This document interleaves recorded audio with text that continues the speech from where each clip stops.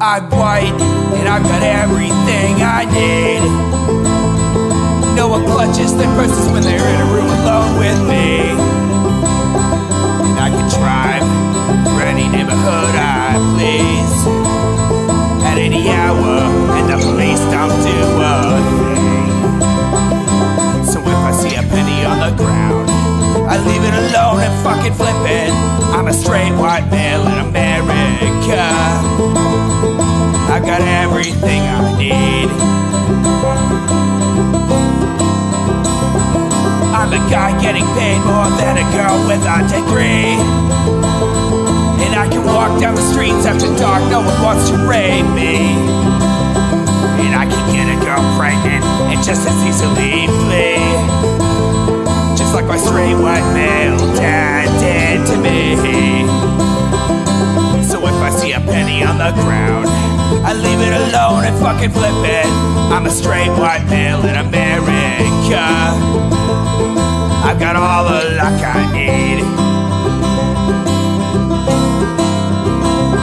I've got a pile of broken mirrors and I'm walking under ladders and I'm spilling tons of salt, but to me that doesn't matter, cause my skin and my gender and my orientation are the best things to have if you live in this nation. I recommend it highly.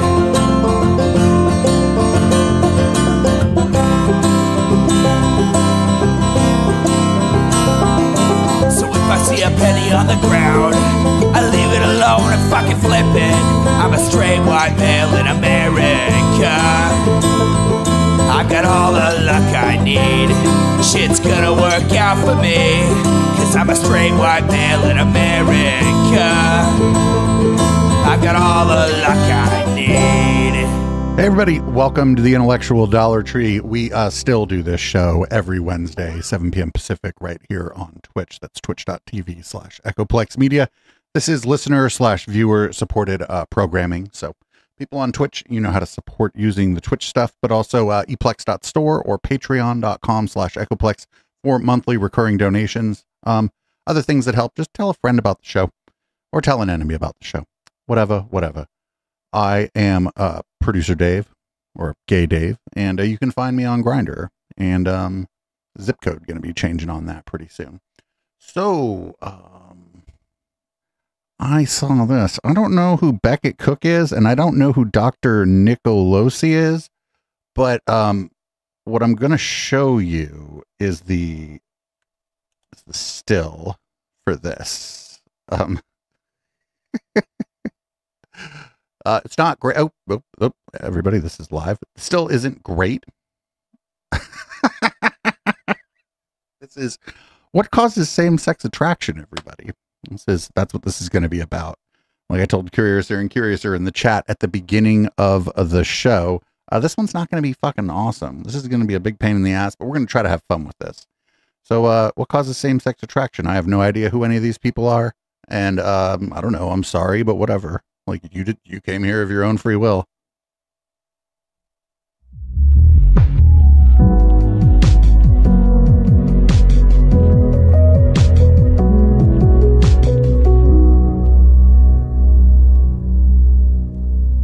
Hey guys, welcome to the show. Today I have a very special guest, Dr. Joseph Nicolosi Jr., and we are going to talk about why a boy develops same-sex attraction. Why a young boy develops the host here setting my gaydar off a little bit. Homosexual attractions. And this is going to be a fascinating discussion. Man, I thought he was going to say it's fabulous. Because I have been reading his father's book, Dr. Joseph Nicolosi Sr., called Shame and Attachment Loss. And this book blew my mind. Everything he says in this book, I was just like, whoa, this is exactly like, hey girl, what my childhood was like. And I just want to say up front, ultimately, I believe that developing homosexual attractions is ultimately a spiritual thing. What? Because of the fall, because of the corruption. Just because people yell out, oh my God, during sex doesn't. And of sin. So I think that's ultimately the issue, but we can also learn a lot from just observation and look at family dynamics and see, you know, what are the factors that that propel this forward. And so Dr. Joseph Nicolosi Jr. is a licensed clinical psychologist, author, researcher, and clinical director at the Breakthrough Clinic in Southern California. Fucking Orange County, Riverside. What is likely the largest clinic in the world that specializes in helping men with unwanted same-sex attractions.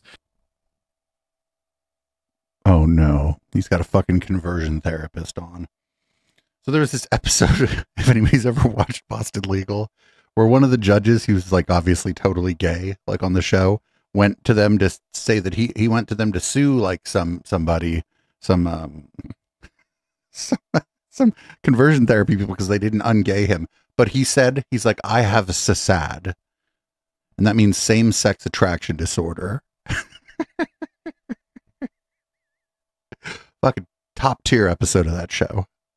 So please welcome Joseph Nicolosi Jr.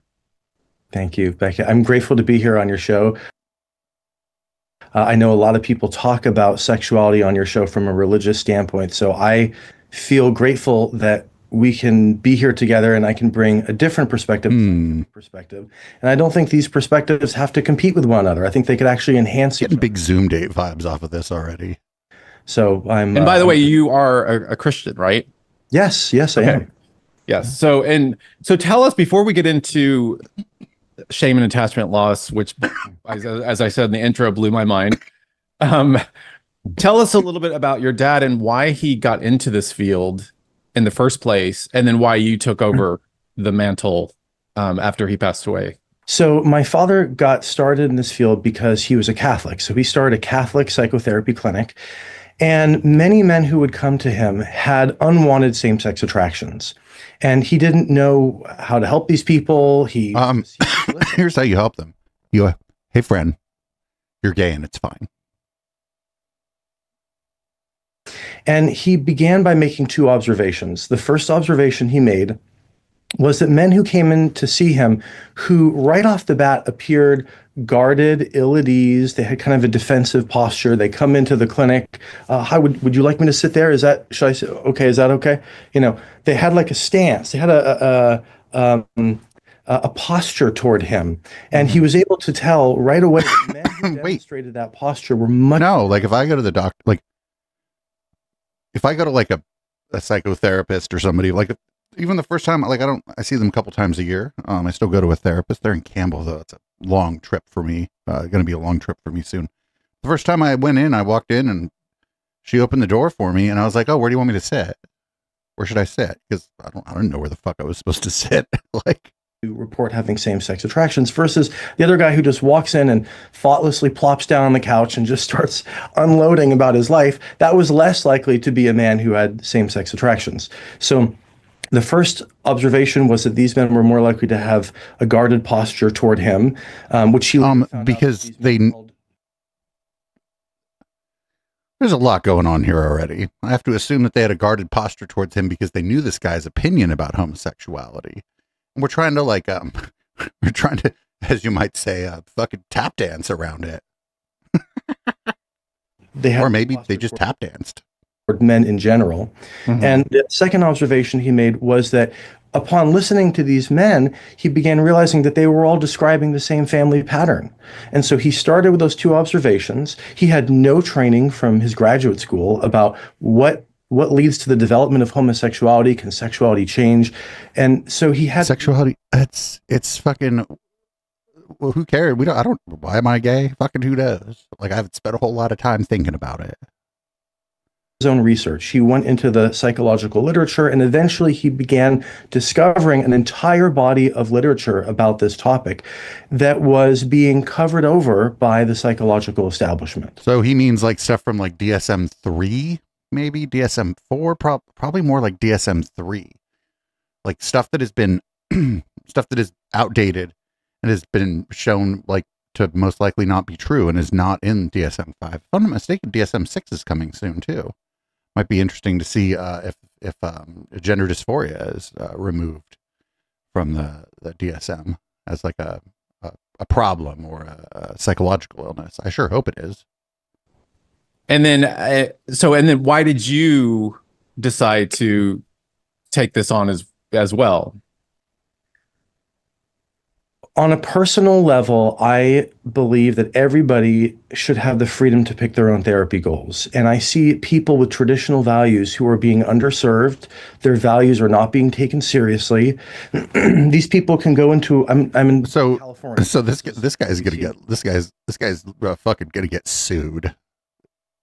He's gonna some shit's gonna happen, and this guy's gonna get sued.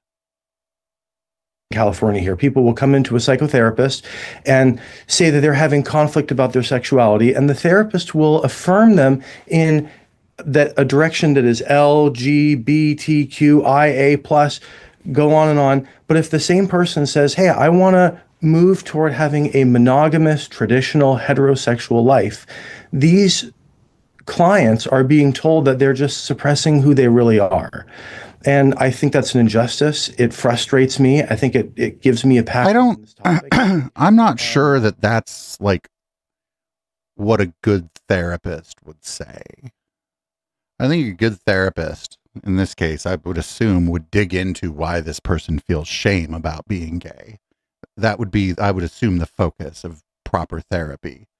Be like, let's talk a little bit about the shame and stigma. Can you say more about why you don't want to be gay? Like, they're not going to be like, sorry buddy, you're gay, that'll be $500. I think a great disservice is being done to these people, and they're not being told the truth. They're not being told that sexuality can change.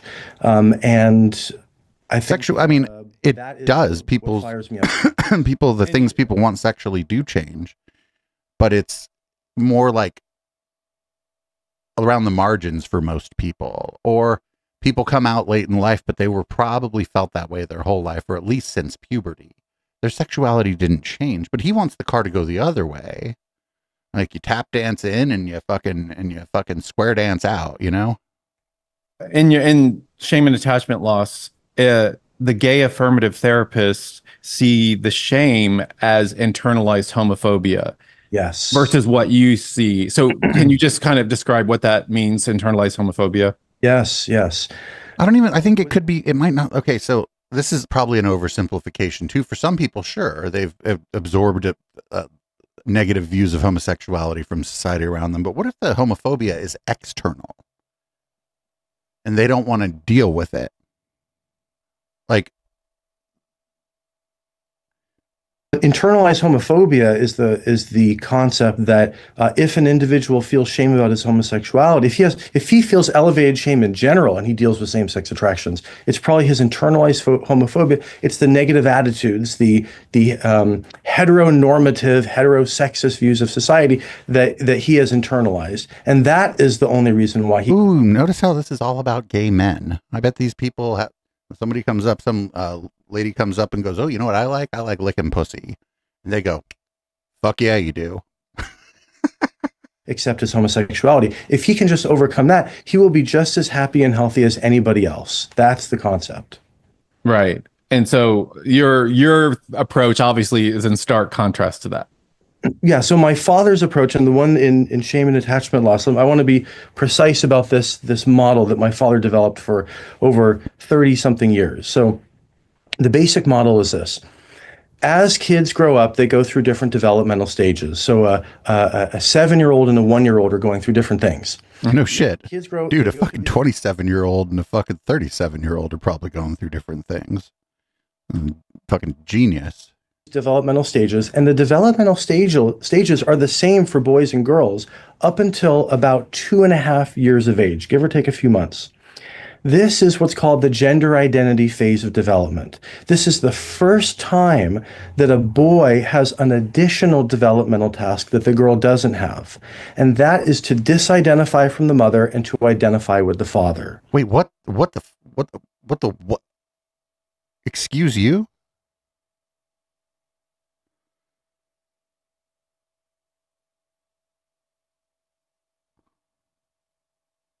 What? And in some homes, that task is a lot harder for the boy. And according to the theory, according to the model, based on 1,000 men that my father treated, or more than 1,000. But that's probably, and it's not always good to like use yourself as an example, but as an example of this, like, I was always like, me and my dad were always homies from very young. We were, as long as I can remember, we were always going out doing things. Like mom would always take me to lunch or whatever. Me and mom like to go have lunch. Or dinner if like dad's not around or whatever. But when I was like, from the time I was really young, I just always remember being in the car with like, my dad was so involved in everything I was doing from the very beginning. There are more pictures of me in the photo albums from me being a baby with my pops than with my mom. And mind you, this is a sample set of one, and I'm kind of a weird gay, but this is bullshit. This is that overbearing mother turns you into a homo bullshit. When the father is more distant or detached, critical, and the mother is more high anxiety, over involved, and sometimes intrusive, and we have a boy who's more temperamental. You're talking about my life. You're well, Beckett, we have some thoughts about you, Beckett. I'm just saying that's a nice shirt. That's all I'm saying about Beckett. That's a nice shirt. My childhood, but go ahead. Okay. So it's hitting home for you. So. Yeah. Distant detached father, boy who's temperamentally sensitive. Wait, is Beckett Cook like ex-gay? I don't know anything about this guy. Put those factors together, and that's going to make it a lot harder for the boy at that particular developmental stage. Now, you can add to it other factors as well. If there's a bullying older brother, sometimes there can be in the lives of these boys, there's sexual abuse, which can make it even more confusing for the boy and make it harder for him to. There's no evidence that being abused by a man or a woman will turn you toward or against men or women in adulthood. There's no evidence of this. Experience himself as a guy among guys. So as these developmental patterns interfere with this boy's stage of development here, what that means is the boy will try to reach out to the father, but if the father doesn't reciprocate, the boy experiences a hurt. My father called it a narcissistic hurt, because the boy at 2 takes it personally. There must be something about me that's unworthy in a gendered sense. And so he experiences this hurt, he retreats back to the mother and doesn't make that gender identity shift. And the consequence... I'm sorry, what? No. This is also like...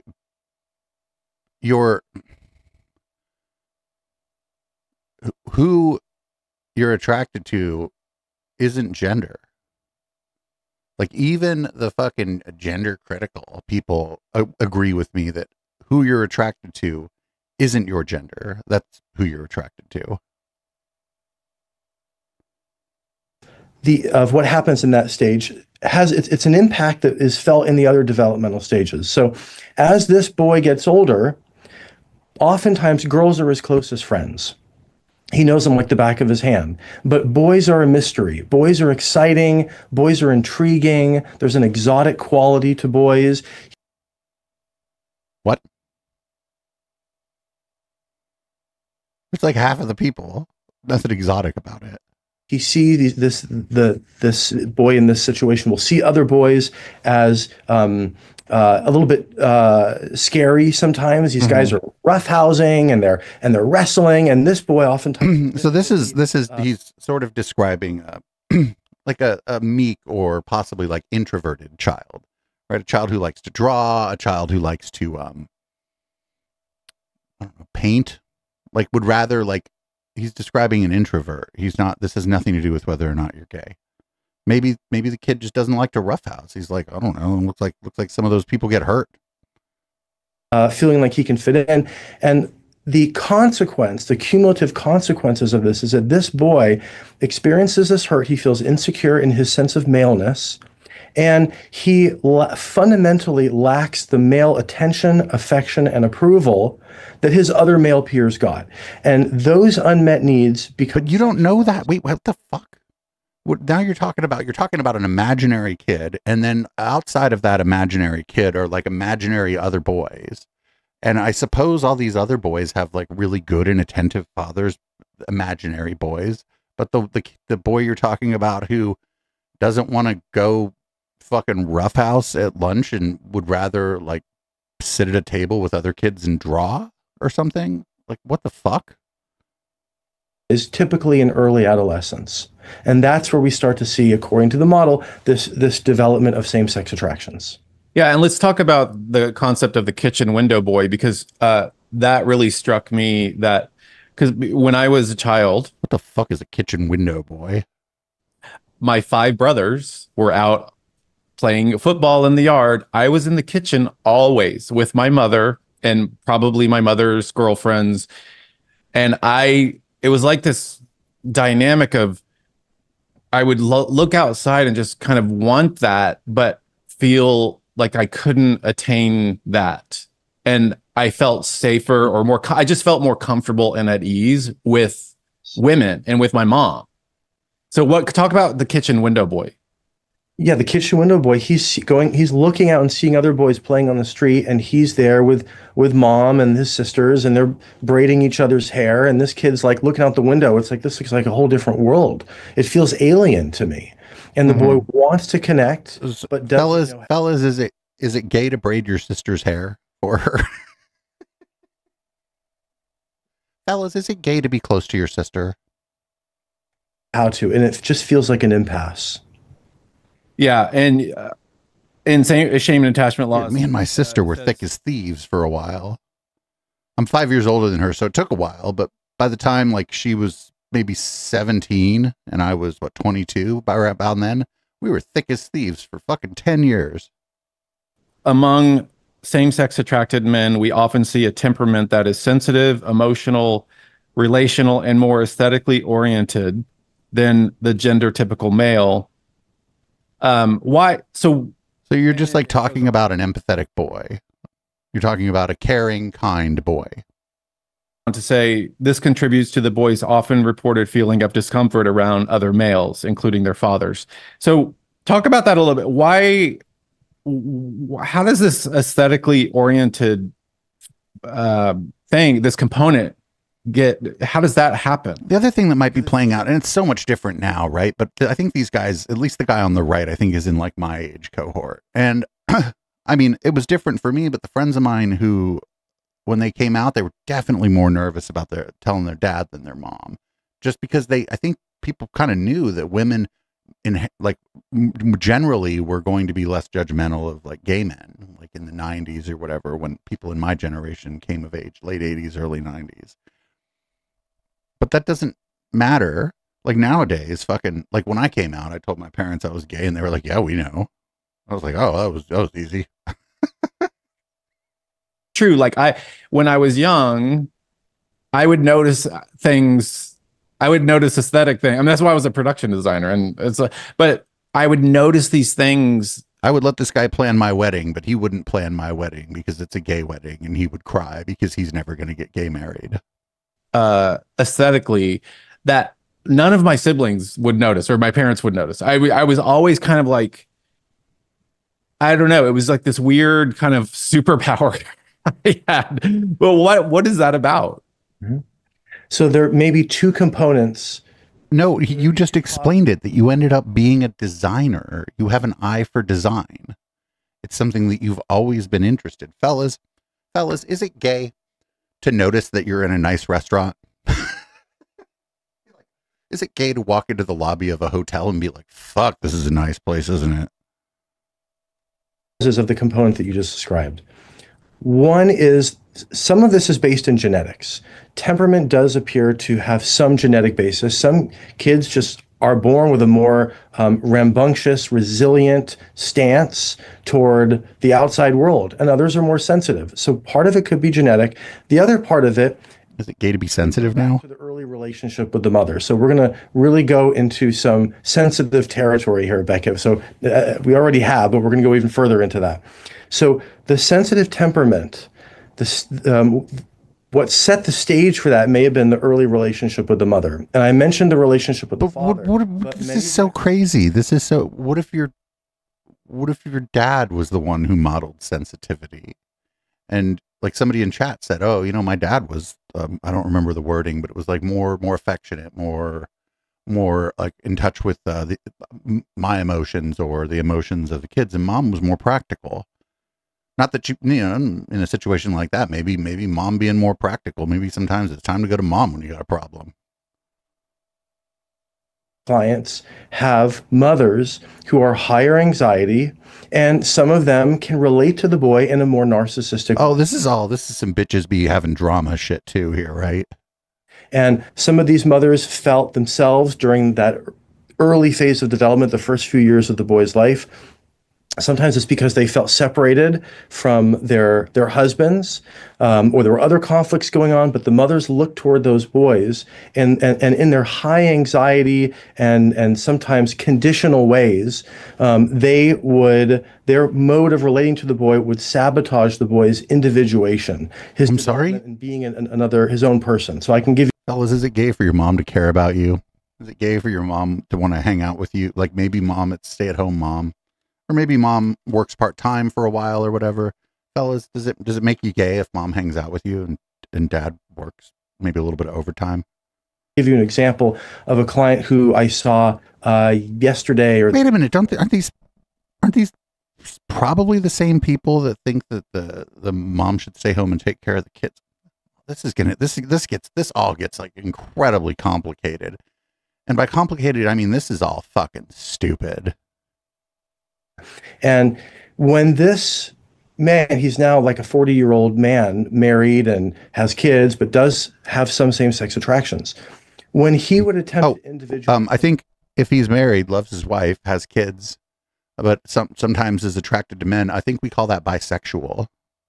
Or maybe heteroflexible if it's just occasionally and it's not like a super strong drive.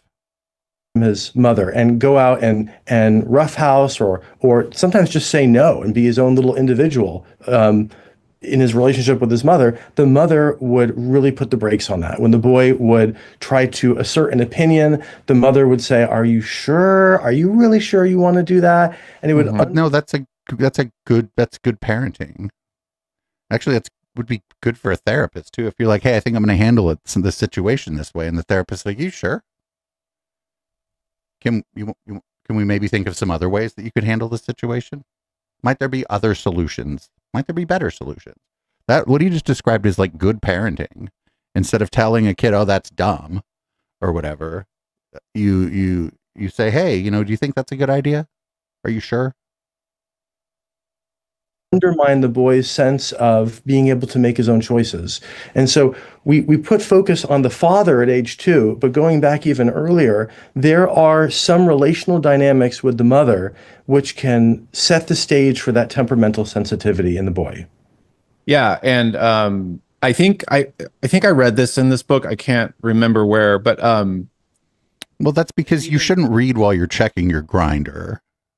When the boy, a 1-year-old, starts to learn to walk and realizes he can be separated from the mother, if the mother somehow intrudes on that separation and is like, "Oh, no, be careful," or "Oh, watch out," yes, like that's really bad for the child, right?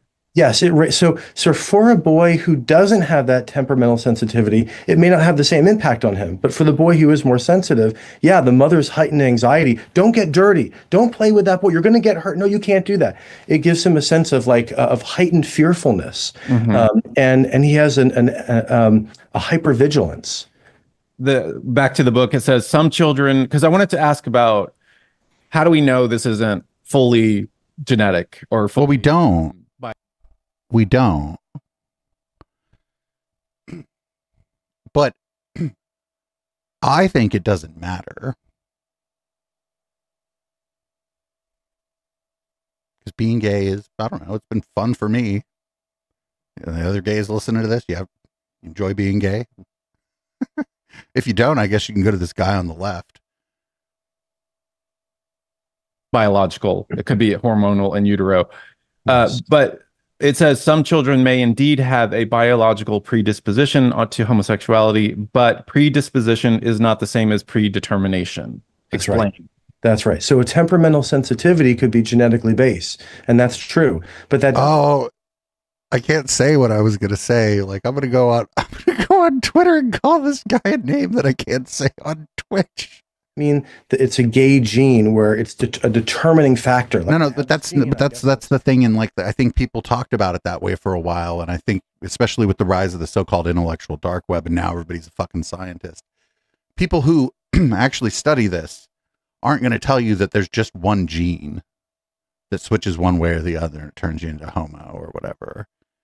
If it's genetic, or maybe if it's born in, maybe because that's a better way, or it's kind of built in that you're going to be I don't fucking know. I feel like the only time that this matters, like is, and the only time that therapy would be appropriate is if you're attracted to minors. I think that's something you can go work on.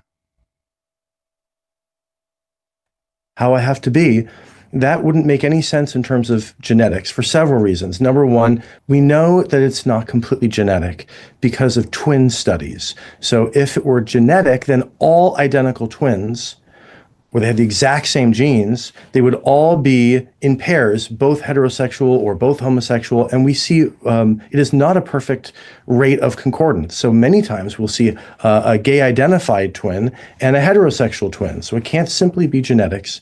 What is the rate of concordance? Well, the rate used to be understood to be roughly 50-50. So if there's if one had same-sex attraction, there's a 50% chance the other one. So I don't like this the way that they're trying to clinicalize this too. Has same-sex attraction. It's like saying has pneumonia. Friend, you got two twins and one of them's gay. I don't know. Who fucking knows? Pray about it. Fucking weirdo. Would be heterosexual. But the newer data that's using large... Yeah, like somebody said in chat, and I was thinking that too, and I don't know for sure, but I don't think even identical twins, I don't think they're genetically identical. I'm not sure.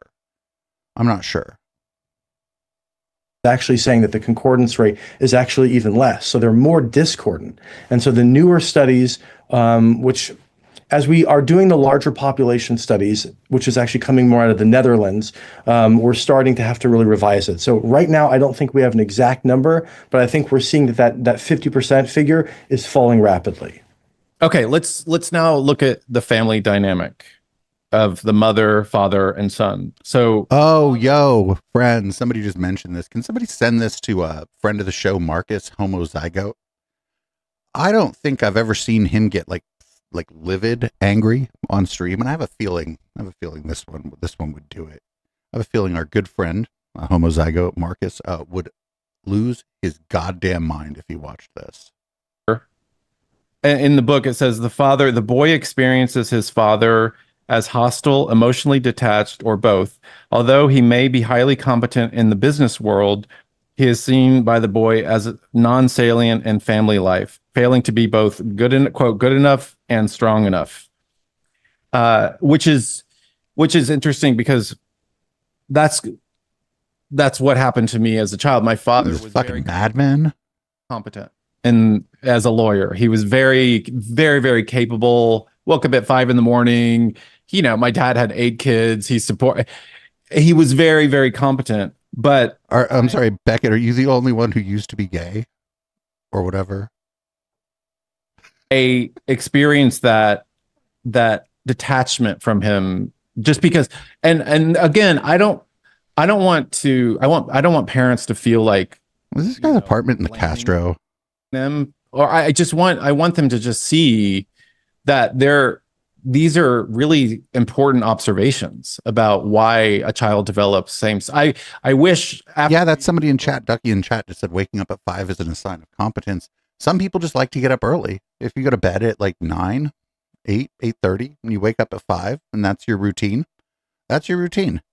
This doesn't make you more or less competent than someone who even goes to bed at 5 and wakes up at 1 or 2.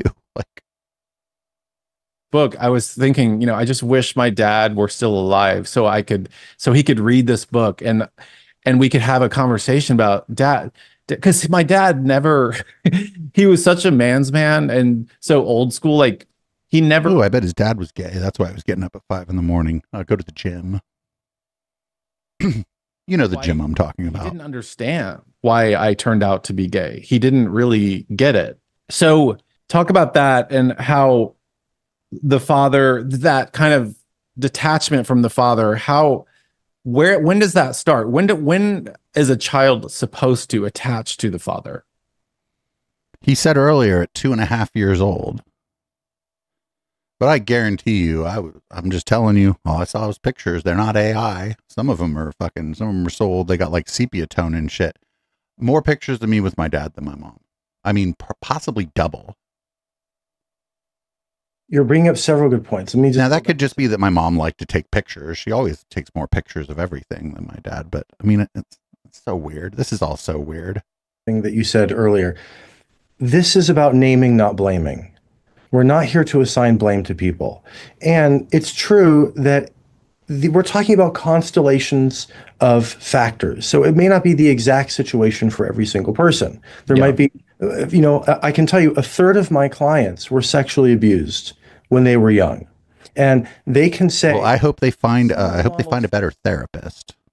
But there was this particular day when this event occurred, and I did not experience homosexual attractions before that day. After that day, things went in a different direction. Mm-hmm. So, but there are a variety of factors. Like, what else was? And we're not here to.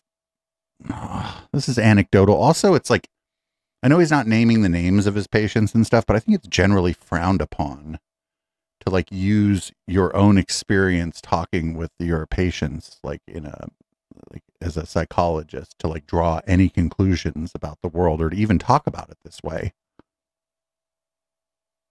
To assign blame to anyone, but there can be other factors outside of the family, like sexual abuse is another example, or bullying can also be a compounding factor. Mm-hmm. So again, going back to, this is about naming, not blaming. No, this is like I said earlier. Somebody in chat asked, these patients women? No, they're very much focused on men and like men's sexuality. This is not a perfect cookie cutter model. We're speaking in generalities. But to go back to your point about your question about when is the boy supposed to bond with the father, you could go to a daycare in Manhattan. You could, in upscale Manhattan, you can go to a tribe in Uganda. You are going to find boys around 2.5 who get this surge of interest in gender, and they're going to be into, it shows up in different cultures, but in our culture, it's going to be Superman, Batman, Iron Man.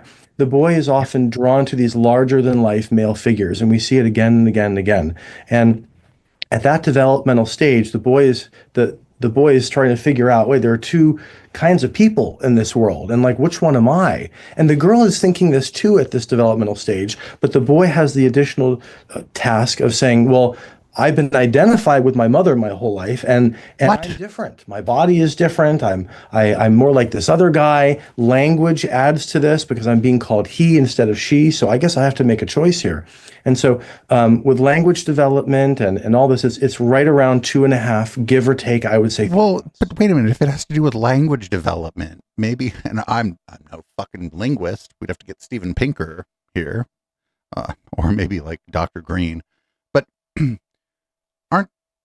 aren't like, don't these happen like concurrently? Like when you start forming, like when you start being able to speak, like not just like baby talk or single words, but when you actually start being able to speak, doesn't that also happen around the time that you are able to like develop things like concepts of gender? I could be wrong here, but I think that these things, and they might be connected, right? That because you don't really have words for something or whatever, you don't really have a concept of it. I could be fucking wrong here, but I think I'm not.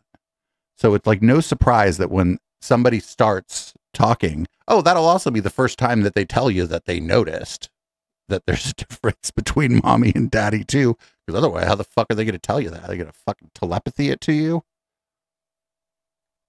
Okay, and then it says the mother's attentions are typically described by the son as over-involved, intrusive, possessive, and controlling.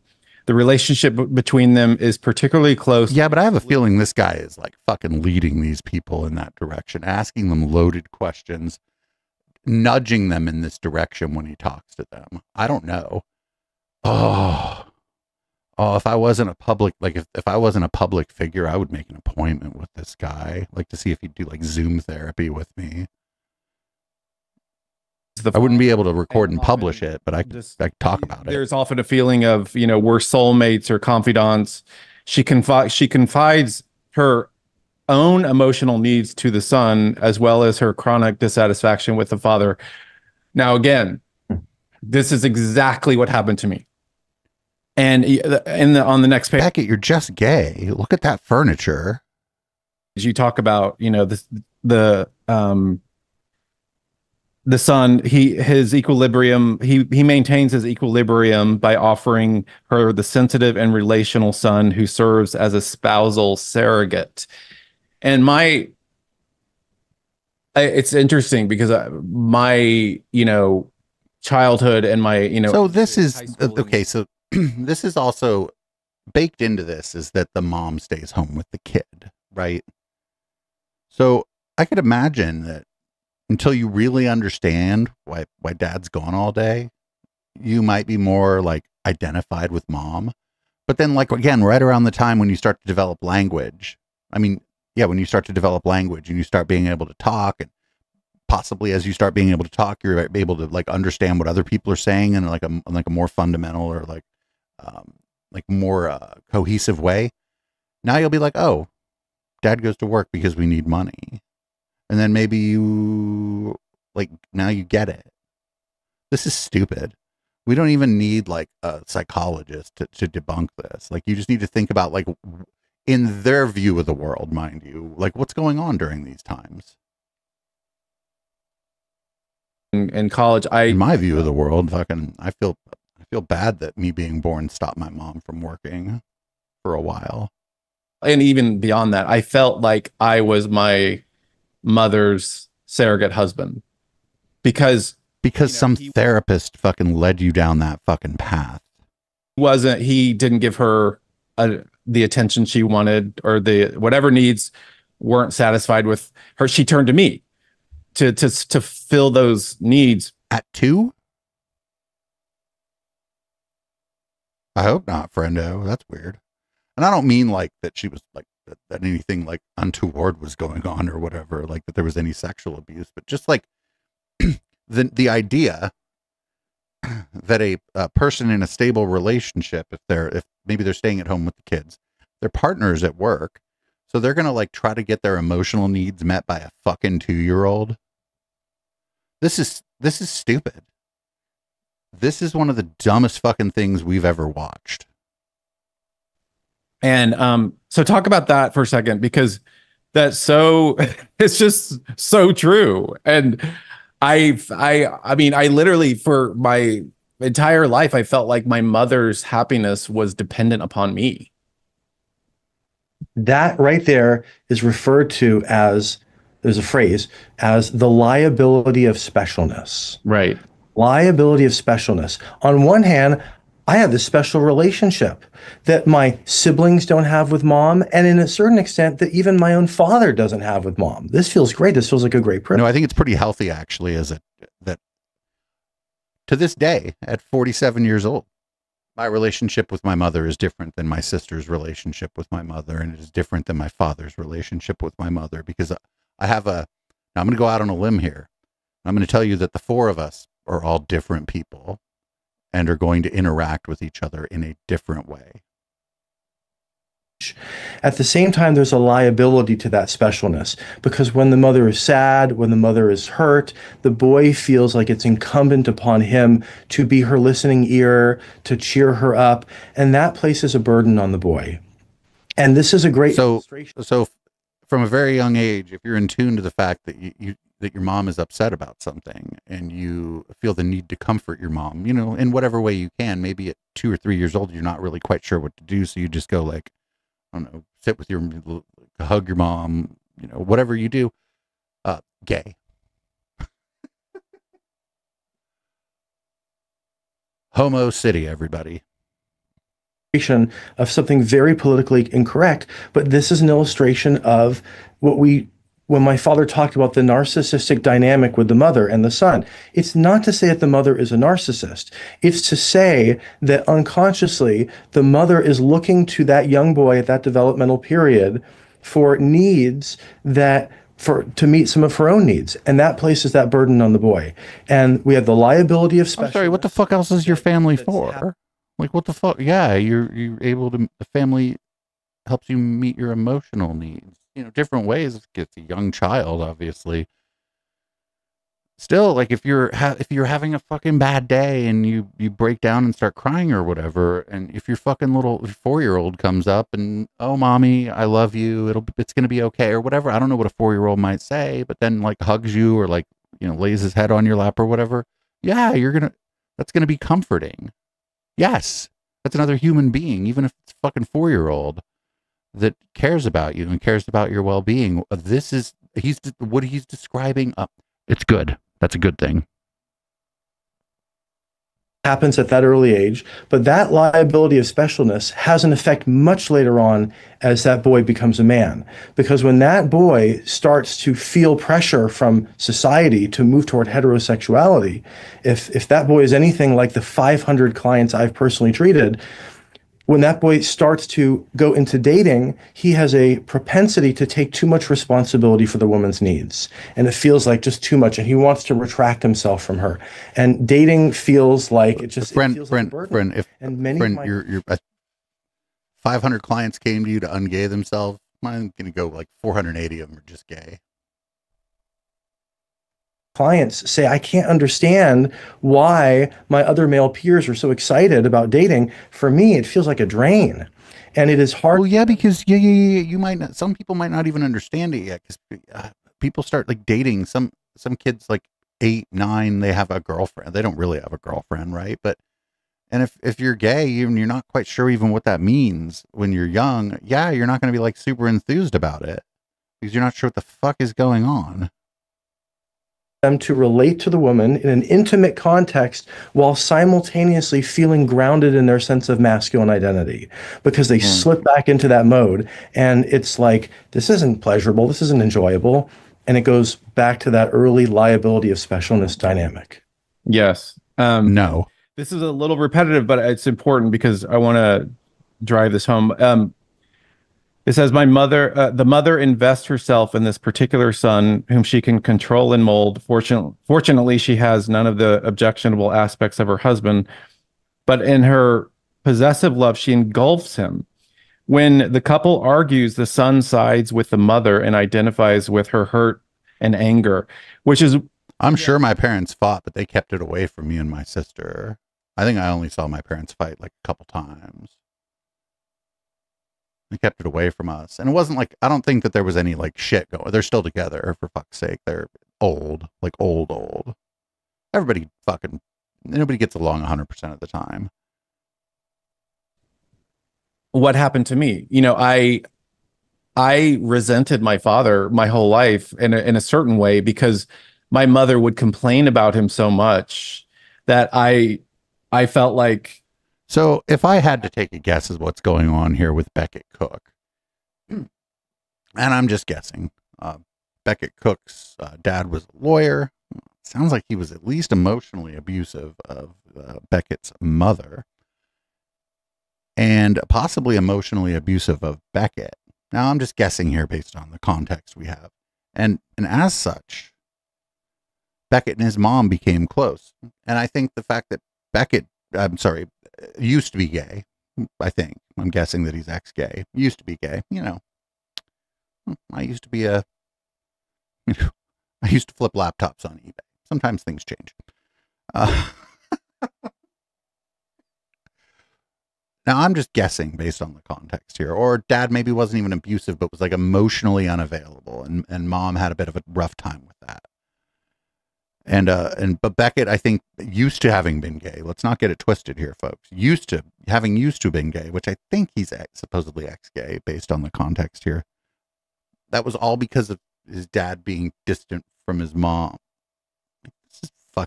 This is fucking crazy. I would always side with my mother, and so I would have this kind of anger towards my father.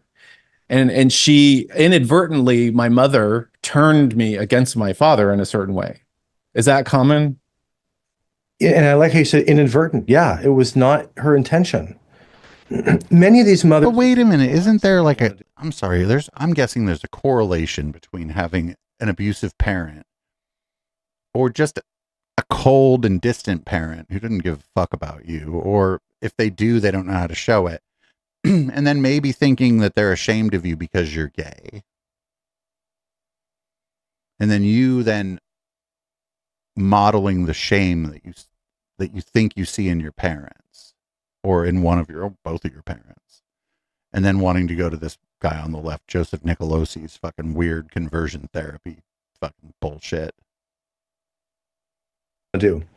In fact, if anything, the mother feels like it's her job to be a go-between between the sensitive son and the father who has his own stuff. And the mothers are typically attuned. They're seeing the dynamic. And so they feel like they have to be the go-between, where they go to the father and say, look, he's really sick. Can you talk to him about this? Or they go to the son and say, well, try again with your father. And but again, that's good parenting. Wait, no. Hey, honey, I know you had a long day, but you know, Mr. Balls, I'm very upset about something, and I don't know. I tried to talk to him. You want to go talk to him? I know you had a long day, but like I need some help. A good parenting, actually. A lot of the things that they're describing, some of the things they're describing here probably didn't happen, but then some of the things they're describing are like good parenting. Like that's good parenting. I tried to talk to him. He still seems very upset. I don't know. Maybe if you want to try talking to him. What ends up happening is inadvertently that can drive a wedge between father and son.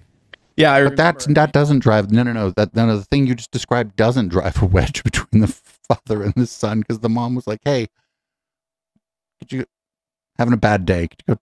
I know. Oh, you look stressed, but check this out. I need some help." You know, Mr. Balls is very upset. For people listening on the podcast, there's someone in my chat named Monsieur Balls. That's who I just picked a name in the chat. I mean, my whole life, just whenever I needed something like money or whatever, I would never go directly to my father. It was always my mother was the go-between. I would ask her, she would go to him, he would tell her, and she would come back to me. I would never ask my father directly for money. So that's very true. Now, the father-son relationship, it says, our clients commonly say, quote, "I never knew my father." Minimal or non-existent, their relationship is characterized by poor communication and lack of openness and trust. The father is seen by the boy as distant or critical. Father and son almost never speak about meaningful issues, and personal disclosure is avoided. Yeah. So this is like, I think this guy's got the car going the other way. He's got the car going the wrong way. I think he's just, and this isn't going to be true for all this other guy's clients or whatever, but yeah, if one of your parents is distant, doesn't pay any attention to you or whatever, and possibly has indicated to you that maybe they're homophobic or that they're disappointed, or, you know, when you first like started dating, you know, a boy or whatever, like in high school, you found another gay guy and you started dating, and mom was like super interested. And dad was just like, all right, well, yeah, like that's kind of, it's going to fuck with you, but this is so crazy, but it's not going to fuck with you and make you more gay. It's going to fuck with you, and you're going to end up at this guy's fucking gay conversion therapy bullshit, because like you have a whole bunch of fucking shit around, like whether or not one or maybe even both of your parents accept you for who you are. And that can fuck somebody up. It doesn't fuck everybody up that happens to, but that can fuck somebody up. But then the problem is you go to Joseph Nicolosi Jr. and he fucks you up some more. And this is true in my case. My father, and my father's amazing. He was great, and he's in heaven now. He's thrilled. He was a great dad. Thrilled. Your dad's in heaven and he's thrilled. All right, dude. In terms of this dynamic, I never felt like I could talk to him about anything. I mean, when we would, our conversations were, he would come home from work and say, "Hey, Beck," and I would say, "Hey, Dad," and that was it. And then I'd like go to my bedroom and hide. Not hide, but I would just I never ever felt comfortable just alone with my father, or in the car with my father alone. I never felt comfortable. It was like, God, some of my best memories are me alone with one of my parents, especially if we had to drive somewhere far. But man, I like, my view on this is just so skewed because my parents are just such absolutely good people, like inherently good people. my whole life, even until he passed away, like in 2016 or 2015. So, do you have any comment on that? I have a few comments on it. And permit me, if you will, to get a little nerdy here for 2 minutes. Okay, a little Get detail. nerdy. Okay, let's get nerdy. As long as you let Beckett Cook show you his dance moves. This is really important. There are many people. At first I was afraid, I was petrified. LGBT researchers, LGBT clinicians who would say, okay, look, we know from the psychological literature that men who are gay identified are much more likely to report estrangement in their relationship with their fathers. And we know this from the psychological literature overwhelmingly. But what they would say. But what's the cause and what's the effect? We also know from polling that women were out ahead of men as a group on acceptance of homosexuality, especially of men being homosexual. So if you were a little fruity and maybe your dad was less likely to be accepting of that and mom was less likely to care, then yeah, you're going to be way closer to your mom. But that's not because you're a homo. That's because your dad is a homophobe. Maybe not even a homophobe. Maybe just, it took some people some time, right? Like a lot of people, like it didn't go from something like in the year 2000, and I'm just pulling numbers out of my ass here, but it didn't go from like 35% of people or whatever in 2000 to like the overwhelming majority of people by 2016 being in favor of gay marriage without a lot of motherfuckers changing their mind because times were changing. Okay, it's not because the father did anything that would have contributed to the boy's homosexuality. The boy was born gay. He was effeminate from the beginning. But that gay doesn't mean effeminate. There's the other thing is, and this is getting better too, thankfully. A lot of the research on gay people, like oversampled for people who, and you're going to have to excuse my language here, for people who might have been called like a flamer or whatever. They were flaming gay, like Richard Simmons, right? A lot of the stuff was based on Richard Simmons, not on Rock Hudson. Was the father, because of his own internalized homophobia, he consciously or unconsciously recognized the effeminacy in his son, and he retracted, he pulled back from the son. And that is why in other words, what they're saying is there is no correlation, there's no causation, only correlation when we look at the boy's gay identity and the estrangement from the father. They're just, it's the father's reaction to the son. And it's more that more research is needed, again, because like we're just past the point where like most people are in America, for example, are like totally chill with gay, even most Republicans now. So like it's going to take a while for like the bodies of research to catch up. And as more people, I don't know, people who you might not immediately figure out are gay or keep coming out. This is so fucked up. Like, so that's one perspective. There's the other perspective. And from that perspective, no, the distant critical relationship with the father did contribute to the boy's same-sex attractions in two important ways. Number one is because of the lack of security in that relationship, the boy did not feel a sense of strength in his masculine identity. He didn't feel secure in it. The second impact on the boy is that the boy is lacking the male attention, male affection, and male approval that he longs for, the boy longs for, and those needs kind of get buried underground and then come back up in a sexualized form. But wait a minute. Hold on. Wait. Aren't there a lot of straight men? Has this guy ever talked to any straight men? or mostly straight men, because I felt estranged from my father in my formative years. That's not just a gay thing. So we have these two competing theories here. It's like the chicken or the egg. Which came the first? chicken or the egg. Thank you. So how do we figure out, and this debate has been going on for easily 50 years. How do we resolve what the relationship is here between these, and which view better explains the data? So there was What data are you looking a at? clinician named How old is the Sherry data? How Golden, was who it did her collected? doctoral dissertation What were the biases of the culture and the people collecting the data at the time?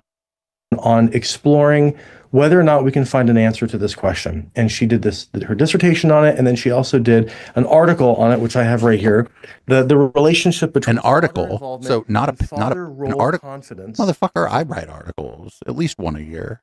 She wrote an article. Did he print out a blog? Is this from Substack? Fathers of gay sons. Anybody can go online and look this up if they want to do a deep dive, but I'm going to summarize it.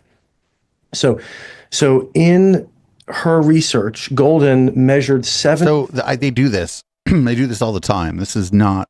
This is an intellectual Dollar Tree thing that we notice. Someone will treat. We'll just call it a Substack article or a Medium article or a post on a blog as if it's a scientific paper because the person writing it has some kind of credential. The difference is, though, your blog is self-published. Nobody gets to decide whether or not your article gets published. And the only form of peer review really is going to be the comments under it. Or if it gets popular enough, other people in that field may be critiquing, commenting on it, but it's not formalized like publishing a paper in a journal. And so those aren't the same thing. Others of gay identified men with 3 well-established psychological measures. And what she found was that these fathers were shown to exhibit what she called indirect, non-nurturing, or low engagement types of father involvement activities. But there's also just a whole lot of fucking baggage for fathers too, that a lot of fathers are breaking out of now. Like the dads I know don't do this shit. But like mom and daughter, it was culturally acceptable for them to be physically close, to hug a lot in public, that kind of thing. And it was sort of looked down on, at least like for parents, like in my parents' generation. And my dad wasn't like very physically affectionate with either of us. It just doesn't, but in public, he also wasn't likely to like kiss my mother and stuff. I just don't think that's just not in his nature.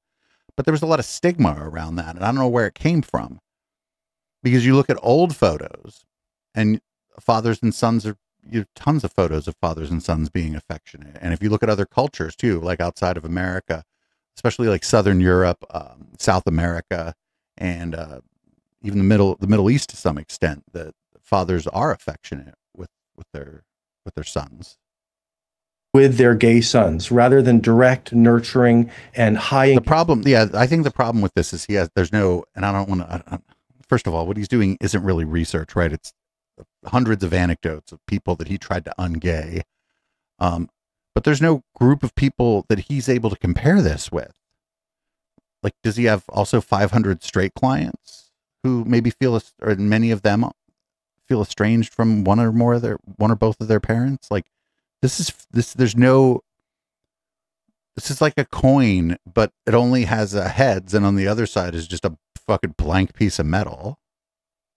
And now many of the gay theorists would say, well, we know that it's because of the father's internalized homophobia. But she went even further into it, and she looked at the fathers of gay men and looked at their relationships with their fathers, because how a man fathers is often easily predicted by his own relationship with his own father. Yeah, these things have inertia. That's correct. Yeah. Confirmed that those fathers who demonstrated the lower levels of engagement with their young sons, they also reported receiving less involvement from their own fathers in their childhood. So in other no shit. The results indicated that the father. Somebody in chat, we already brought this up, Avalon and Babylon in chat. What about the fathers of lesbians? These people are like, I don't care. Doesn't make me uncomfortable. Involvement with their own fathers was in fact a predictor of how those men fathered their gay identified sons. And this indicates that the parenting patterns that we're talking about today with the fathers of gay identified sons, those were patterns that those fathers experienced in their own childhoods with their own fathers. Now, a person may say, well, wait a second, but why didn't those fathers end up having a gay identity? And there were probably several factors. Number one is those fathers had a different temperament, okay, than the sons. Some of those fathers were gay or bisexual, sir. The farther back you go into history, the less acceptable it was, especially in American society. Some of those fathers were gay or bisexual. They have to have been.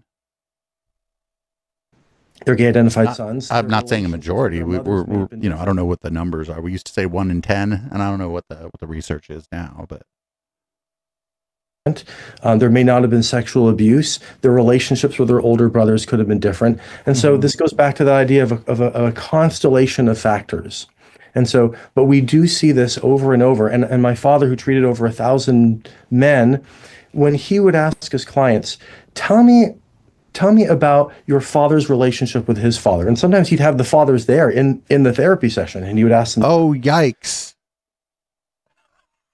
Oh, yikes.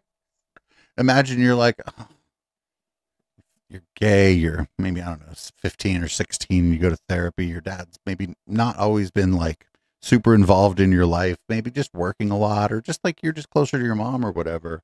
And then your parents find out you're gay, your dad puts you into therapy and goes, also, I'm going with you.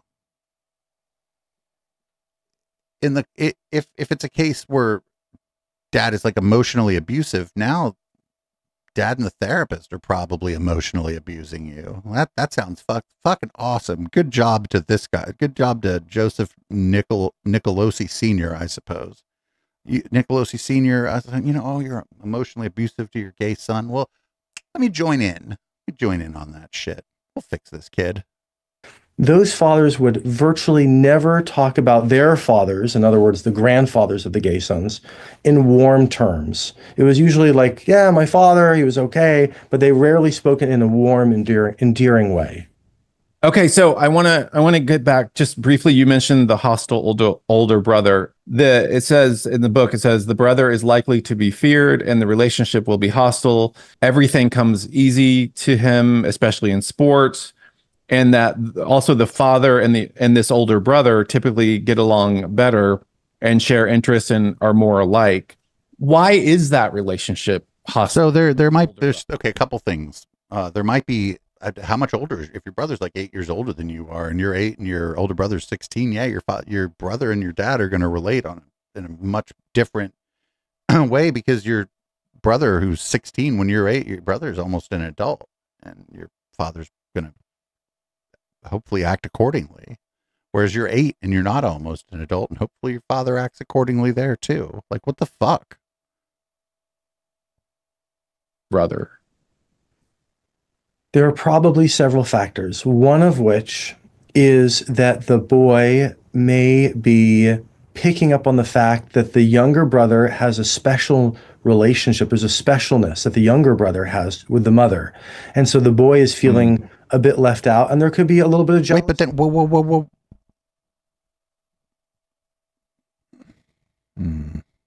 Now I'm confused. Another component of this is that the father is letting him get away with it. So the father's not intervening, and so the boy just keeps bullying because it apparently is okay with dad, and sometimes the dad is even, I won't say encouraging, but he's letting it happen because he thinks, look, it's best for this young boy. It'll toughen him up. And so through his silence, what kind of father is like there's going to be siblings are going to fight. They're going to bicker. The older sibling is likely to pick on the younger sibling, and it's not always best to intervene every time. What is the nature of this? Is this constant? These are judgment calls that parents have to make. Giving the okay in some of these situations. And so those are some factors that may be present. But it really is the father's job to put a stop to this. In all cultures, it doesn't matter which, when the father picks up on the fact that that the younger brother is being routinely bullied by the older brother, it is incumbent upon the father to intervene. And Oh, why the father specifically? these fathers, for a variety of reasons, are not doing that. Well, I'll tell you the reason my father didn't intervene is he thought, and he didn't know any better, but he thought that this kind of was quote unquote toughening me up, like it was going to make me more tough. What my father didn't know is that was going to make me even more gay, or more, whatever let's just use the term gay because it's well. Easy.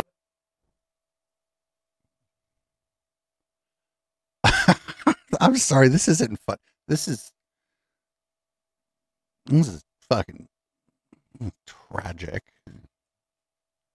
Can we say this? Let's be even more specific. That bullying adds another compounding factor that reinforces for the boy his notion that he really is different from other males around him. He is a different type of guy. And so when we have the liability of specialness with the mother, the detached critical relationship with the father, the bullying with the brother, the fact that the dad isn't putting a stop to it, each of these layers confirms the notion that I guess I really am different from other guys. And I'm going to borrow a phrase from one of your other guests, Rosaria Butterfield, who used the term ontological. She taught me what ontological. I went ontological. Now I love ontological. So it was from watching your other guests talk about this is an argument about this is an ontological argument. Is the boy just gay at his core and he was born that way, or is there a different explanation? But when you add each of these factors on, it reinforces the notion that I guess I'm just ontologically different. I just belong over here, not with these other guys. And then when the same-sex attractions occur, that can also reinforce, I guess I am different. And then when the boy hears from the culture, oh, you have these feelings, that's just who you are, you're gay. And the gay Yeah, that's fine. That's what the culture should. Yeah. I mean, at an appropriate age. I don't know if 5-year-olds like I like boys more than girls. You just go, oh, whatever. Maybe that'll change one day. But that's fine. Go play with your friends or whatever. Leave the door open.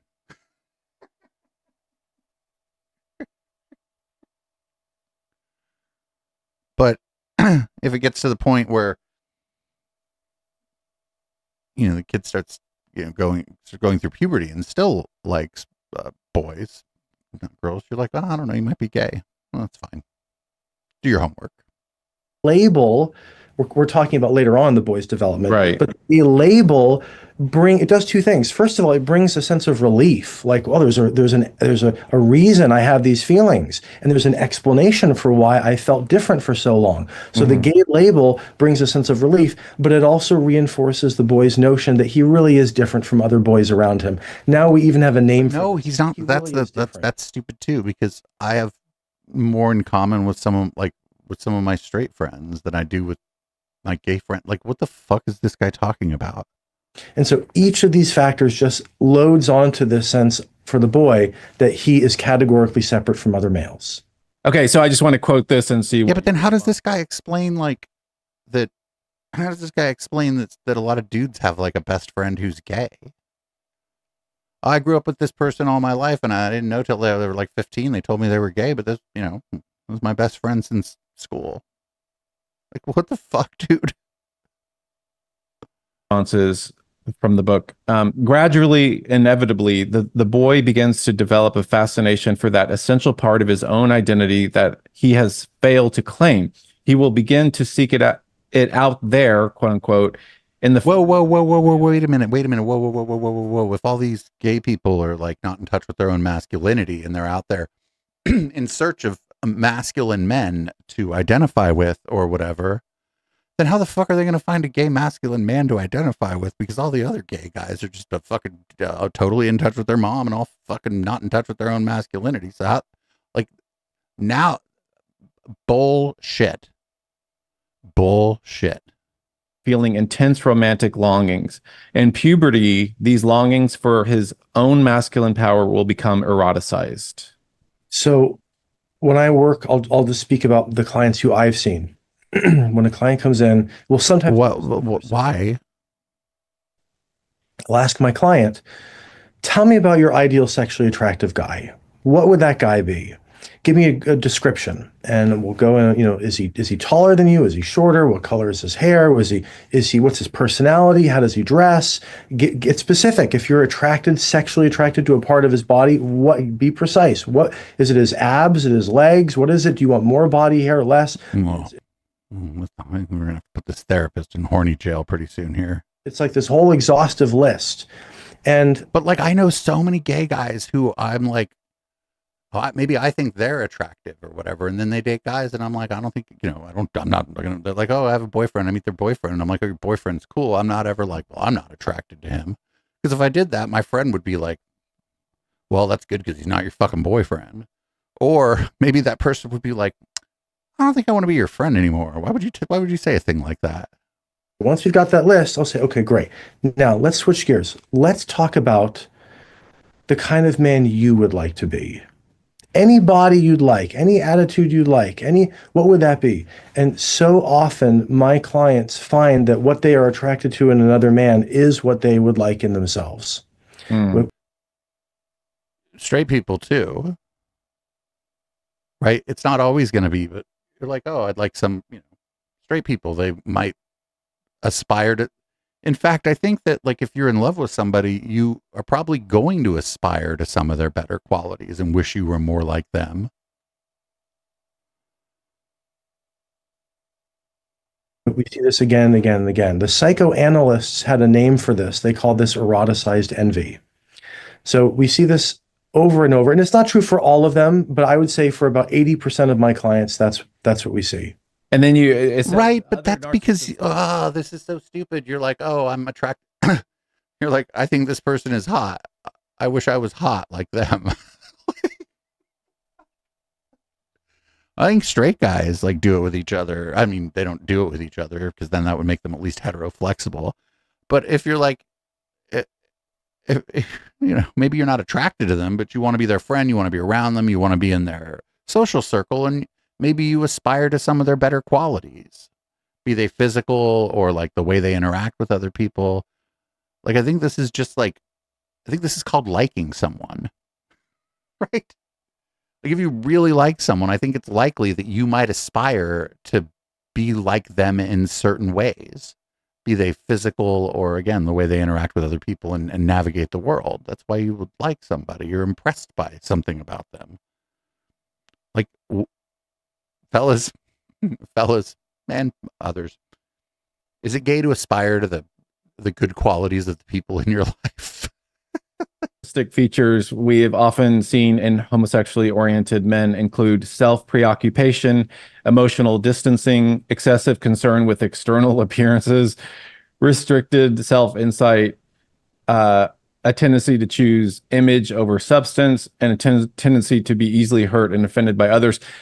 This is wait a minute. A tendency to be easily hurt or offended. If you live in you live in a world where you walk down the street and somebody yells the F slur out of their car at you because you like, I don't know, maybe you appear to be gay, or maybe they just guessed right. Then yeah, I mean, you're going to maybe be a little more offended by other people because they're going to say fucking offensive things to you. Luckily, like at least, here in the Bay Area and most major cities in the US, like gay people don't have to worry about this stuff as much. It's not that it never happens, but that doesn't have to worry about it as much. In gay culture, I mean, when I was living that life and all my friends, we would talk about this all the time. We talk about how gay men are so concerned about their bodies that those are like healthy conversations to have with your gay friends. You're like, are we shallow? Those are like healthy conversations to have with your other gay friends. It's introspective. You're talking about yourself, your community, and how you treat each other within this community. These are sounds like he had like really good friends before he became ungay. Whatever the fuck that looks like. Gym bunnies. But that's not everybody's type.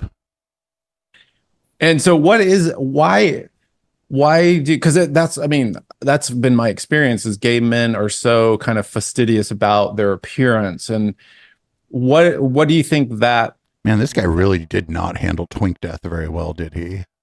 caused by? There are probably several factors. One is, as we talked about earlier, the boys' propensity to sensitivity and awareness of aesthetics that might have a partial genetic contribution there. There might be a partial explanation for that. But many of my clients felt that because of the constellation of factors they had growing up, they felt insecure in their sense of maleness and in their sense of male worth.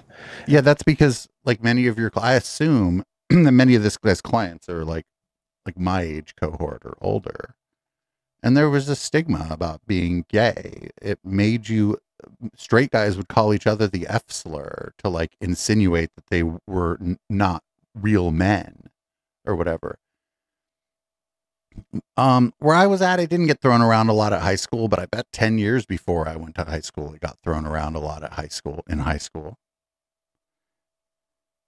And it wasn't necessarily because you thought somebody was gay. You were just trying, it was a way to try to emasculate someone else. And so like the gay people that see that are going to, that is going to have an impact on them. And so they would sometimes try to counterbalance that by really looking good, by really looking, by putting perhaps an inordinate amount of attention into how they're coming off. I think there's but people who are marginalized by, he's just describing code switching, like at least in the part about how you're coming off is called code switching. Maybe you should get to talk to some black people about sometimes being a little concerned about how you're coming off, maybe around a group of people that are different than you.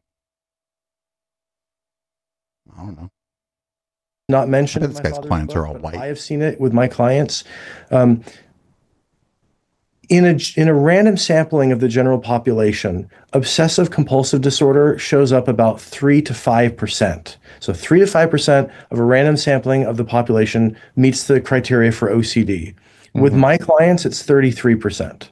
But this is a self-selecting group of people, not just people who are gay, but people who are gay and don't want to be gay, and then people who thought that they were going to go get ungayed by this guy. This guy's clientele is like, no shit, there's going to be like a whole other set of issues with the people that either, I don't know if his clients are all adults or if he at some point was doing like trying to do conversion therapy on people's kids or whatever. But yeah, you're definitely, it's definitely an interesting and small sampling of gay men. And I'm not the only one seeing this. So the American Psychological Association says there is no connection whatsoever between homosexuality and elevated levels of pathology. They strongly imply that. Okay, no, I don't think they strongly imply that. I think they say that. And I think they're right.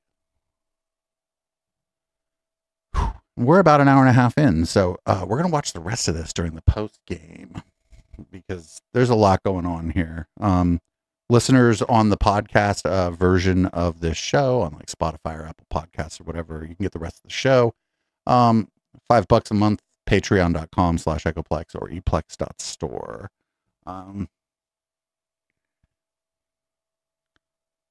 This is so weird because at least in America, we're just coming out of this shit. We're just coming out of it. Things perfect? No. Do we have work to do? Absolutely. But we're just coming out of this. And so it's going to take a generation or two for the impacts of rampant homophobia to stop having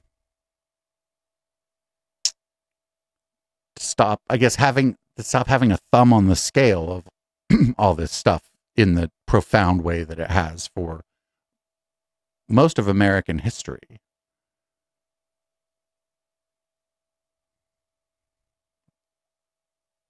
You know, if you're always worried that people are going to judge you for being gay, maybe you are going to be obsessed about how you look, how you come off. Are you making enough money? Are you performing well at work? Are you making, do you have enough friends? All these things, because you grew up in a world where everybody was calling you at school. So yeah, that's going to have an impact on you. I was lucky. If I was 10 years older, this everything would be different. Everything, or if I grew up, I don't know, not in the San Francisco Bay Area, I think everything would be different for me. This is infuriating, but it's dumb enough that I'm not actually getting that mad. I think this is like dumb enough, and there's aspects of this, especially with this Bennett Cook guy, that are kind of funny. Not that I think that what this Bennett Cook guy clearly went through is funny, but there's stuff about it that's funny. So at least there's that. I don't know. Anyway, thanks podcast listeners again. Patreon.com/Echoplex or eplex.store. $5 a month. You get the entire show zapped to your email the day after the show records. If you don't want to pay me for it, just email me. I'm not going to paywall a fucking MP3 for $5. That would be extremely weird. And with that, we're going to get out of here. Well, we're not getting out of here, but you know, we're going to get ready to go on into red light. We're going to play Boomers by Periscope, and live viewers, as always, stick around. We'll be back after I pour a cocktail, change the color of the lights in this room. And I don't know, it won't be great, but the show will keep going.